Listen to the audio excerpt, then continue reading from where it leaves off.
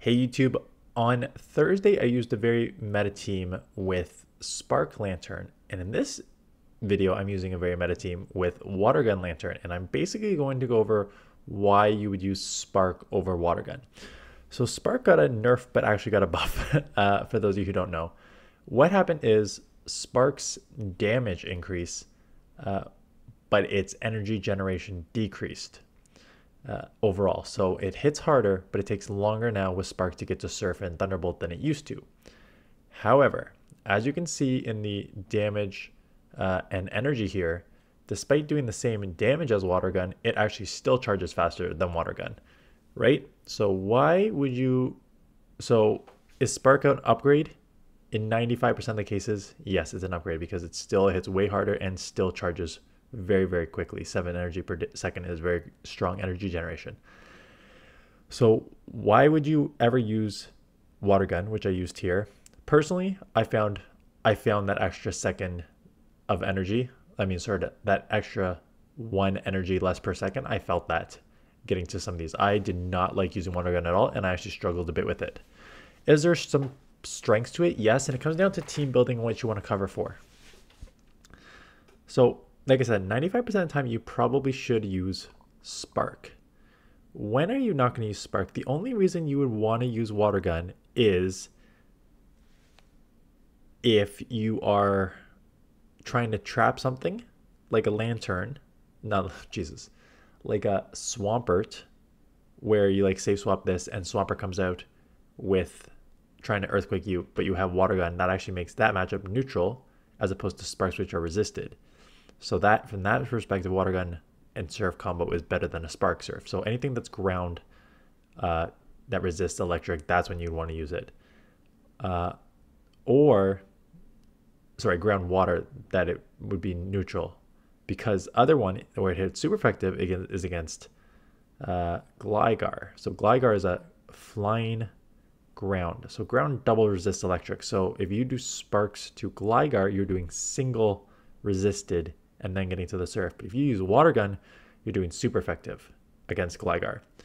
So really, it's if you're using Water Gun Lantern, you're, in my opinion, against the main meta, you're really only using it to look at Swampert, basically anything with ground. You're attacking ground that would otherwise resist the electric. You're now punishing them, or at least doing neutral on Swampert, but super effective on other ground type Pokemon like Digger's Beast, stuff like that. You would now be doing super effective with Water Gun that you'd otherwise resist. From that perspective, it's better. Having used it in action, again, you feel in all these neutral matchups, you feel that extra second behind here. And this is one example, right?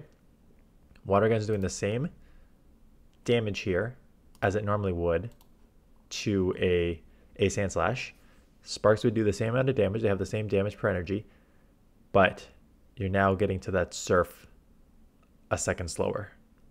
And again, I'm now, while they got to the draw run, I'm still like short. Like, and this is why I did not like it. So I'm sure I don't even know I forget all the matchups here because I have so many teams and so many battles. But I'm sure there are some matchups where it is better. Like I get a Gligar or I get a Swampert. But for the most part, it's just worse, quite honestly. So I do take it out. Again, you don't need to worry about the damage per energy because the damage per energy is the same as Spark, right? We just went over that. But maybe I could have done a little more damage on the Ninetales. Now, it doesn't matter. I have a super bulky Pokemon that can just absorb all this damage. Again, very meta team. Not much to think about here as to why it works, because it's just truly super dominant Pokemon. Frostlass is tricky in the back here.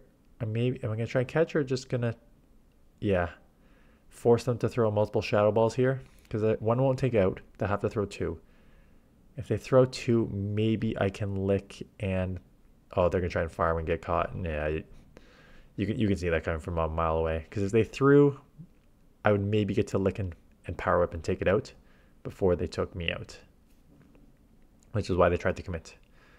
Shadow Vic, again, terrible lead. Got to get out here immediately. Lickitung is your safe swap. This team doesn't have a real answer to a pure grass like this, but Lickitung is just so tanky that you just kind of do fine in this matchup. Like I'll get to another body slam unless they acid spray me. I mean, at this point, you kind of have to commit the shield. And it's a leaf tornado, so my tag harshly fell. So that's kind of annoying. But this will still chip, obviously not as much, and they can just commit to the full farm down and come out with a psychic or dynamic punch. Just as I got to body slam, they hit me. So again, neutral matchup, any neutral matchup, water gun is worse.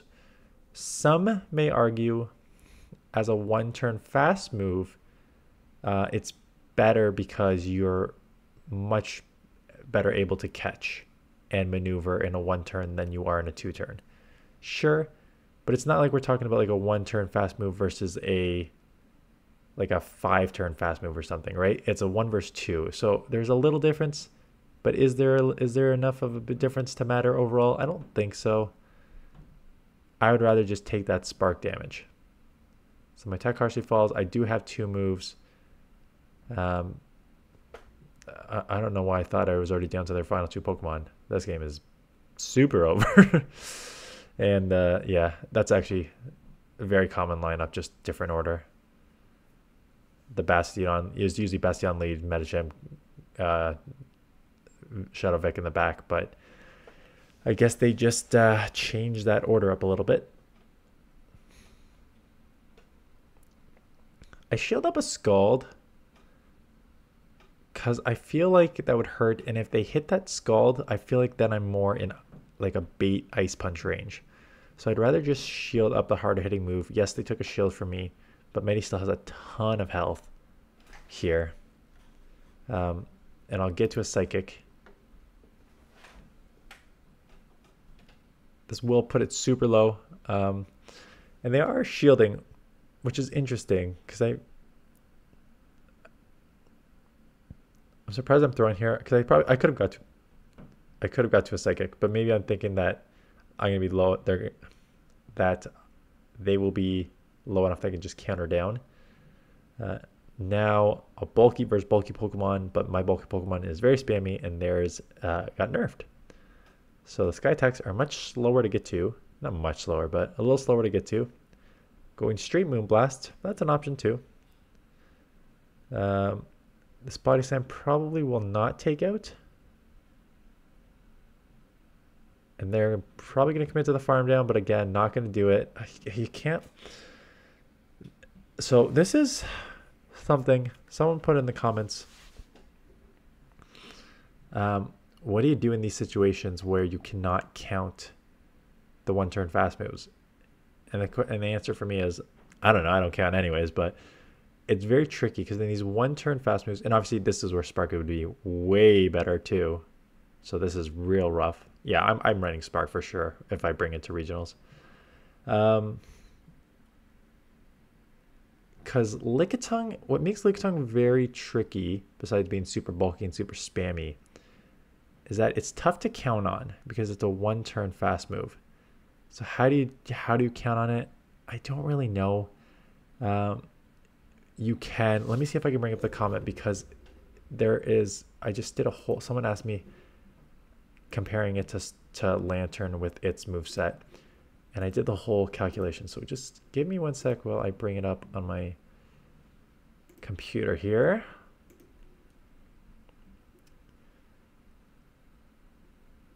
I let this play out.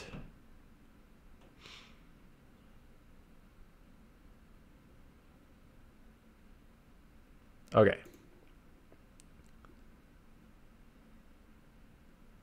Mirror match, they have an energy event. Yeah, but they're low enough I can just Ice Punch here.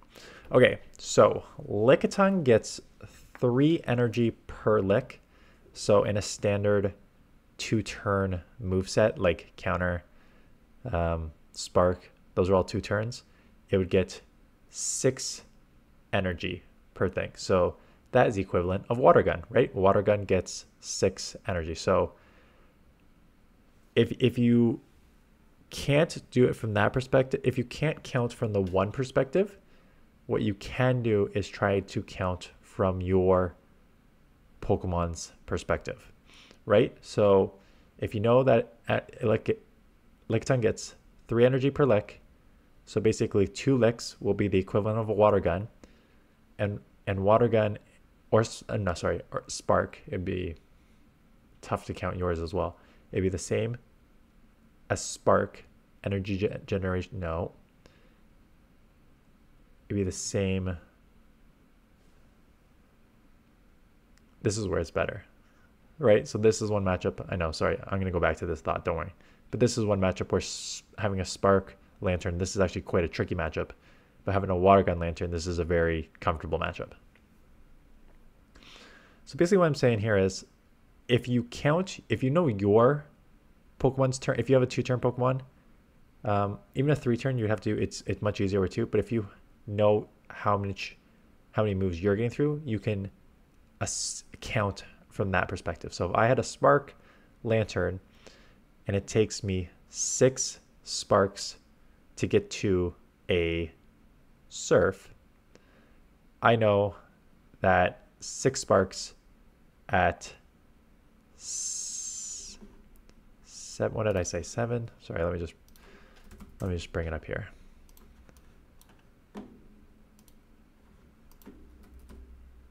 Seven energy. Yep, 7 energy, 6 damage. So I know that it takes, and Surf is what, 40? Surf is what, 40 energy? Surf is 40 energy. Yeah. See, I'm learning numbers. So Spark is 7 energy. Surf to get to it is 40 energy. So it takes you 6 water guns, 6 sparks to get to a Surf. You will know that by the time you get there, 6, Lickitung is also basically at its body slam, because the time you do your 6, you're at 42 energy. By the time they do their 6, they're at 36 energy, and a body slam is 35 energy. So that's where it kind of gets, that's sort of the best way, and this is what really differentiates the absolute best. You can try to count 1-turn fast moves. I just think it's probably easier just to know, based on your slightly longer move, that is easier to count from your perspective what your opponent has, right? So that is how I would count 1-turn fast moves if you cannot get it. And you can do it same with, like, if you have a 3 or 4-turn fast move, you could just use that idea to count those. So again, I would have had an amazing matchup there. I still have a good matchup, obviously, because they can't throw anything at me. Maybe if you hit the bubbles there. I'm just gonna chip, yeah, and now going in here. I still want to keep Lantern, even though Lanterns are throwing resisted water guns. It's still, they can't really throw anything at me. I'm gonna shield up a Psychic because I don't want them to try and flip a switch here. So I want to try and keep switch.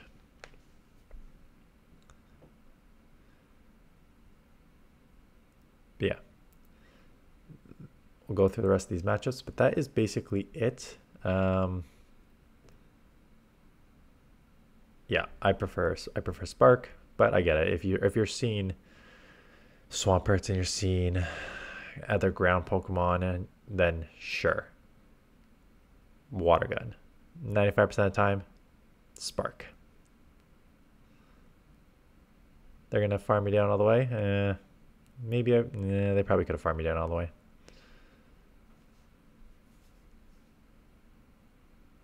Come in Scrafty, so I kind of have to stay here. But I think between the 2 Surfs here, I should be able to put this low enough that I can just body slam my way through this. And I think they're realizing that I'm weak to this in the back because they shielded here. I am going to shield back. I don't think a Thunderbolt will take out from this range, so I'm just throwing the Surf, and I'm maybe going to try and catch here, or I'm going to force them to throw, and then I'll just lick down. Yeah, that makes more sense too. One other thing I wanted to check is, this is just my own. The Surf is 40 energy for 65 damage, so 1.62 damage per energy. And Thunderbolt is 55 energy for 90 damage, 1.63. It's literally the same. Okay, so there is no difference. You could just adjust preference, essentially. Not preference, but those are the ones where I don't know what to throw in situations there. Lickitung, again, Spark would be better, but just gotta stay in here. That's where I don't know what would be better in these situations. Like I just said, Thunderbolt, 55 energy, 90 damage, 1.63 damage per energy. Plus, like, this is just, sorry, these are just numbers based on PV Poke, so this does not include Stab, but it doesn't matter. Both would get Stab because Surf and Electric, they both get same Stab, same type attack bonus, so they would both be bumped up a little bit more. So they get 20%. So like Thunderbolt, I guess, would be slightly more, 40 energy versus 65 damage for Surf, 1.62. Again, add 20% Stab. You're still looking at like very, very inconsequential difference. So I guess the only way I would throw Thunderbolt is if it's super effective or you're only going to get to one more move. Otherwise, I think Surf is probably the way. Maybe not, though. Let me know your thoughts on that in those type of situations where it's like... It's the same with Weather Ball and Dazzling Gleam, I believe, on Ninetales, where there really is no difference in the damage per energy output there. They're both basically the same. So in those situations, I don't ever really know which one I should throw. There's always the risk of throwing like the nuke that they could just shield and then you drop so much energy. But then you still need to throw two moves to get to that equal out, right? You still essentially need two Weather Balls to get that same damage per energy as the Dazzling Gleam, but that would also cost you like optimized fast move time and stuff like that. So these are the parts of the games that are a little more tricky. I'm well aware how rambly this video is. I have been pretty good at analyzing the battles recently. I'm talking about like, okay, in this matchup you gotta stay, you gotta leave it, yeah. This one's very more rambly, but I think it's because this one's more of a an analysis on Water Gun versus Spark, and that leads into a bunch of other conversations around fast move damage, energy generation, because that's basically what this game comes down to, right? Typings and then energy and damage management and output. So that is a team. When's this going up? Sunday. I've been all over the place with videos here. I had a missed time upload and had two videos go live at the same time on Thursday morning. Quite the mess. But anyways, yeah, I've got like 5 more videos still to come with all these Great League teams. Again, you're going to see a lot of meta Pokemon. Like you're going to see Medicham. You're going to see Medicham, Lickitung, Lantern multiple times in these next 5 videos. So I apologize for the sort of continuedness of this. I am doing it just because like I mentioned in my Saturday video, I'm just trying to figure out which Pokemon I want to bring to Toronto Regionals. And then once Toronto Regionals is done, which is 2 weeks, I will get back to using other Pokemon that I have built up that I just haven't really used yet this season. And that is it. I think the battles are basically almost done. Yeah, after this is the last one. Which then I will just sign off because I have done a lot of talking this video. Get off an Ice Punch, get off a second Ice Punch. Can I get off a third before? I mean, they'll probably get to Sky Attack before I get off a third. I think I'm going to... Oh, I try and catch. Yeah, that's not a bad idea because now I can just get the Thunderbolt. They're not going to farm down and it takes longer to get to Sky Attack, so it's going to force them to throw here. And if they don't, Thunderbolt them to Oblivion. Anyways, that's it. thanks for watching. See you guys in the next one.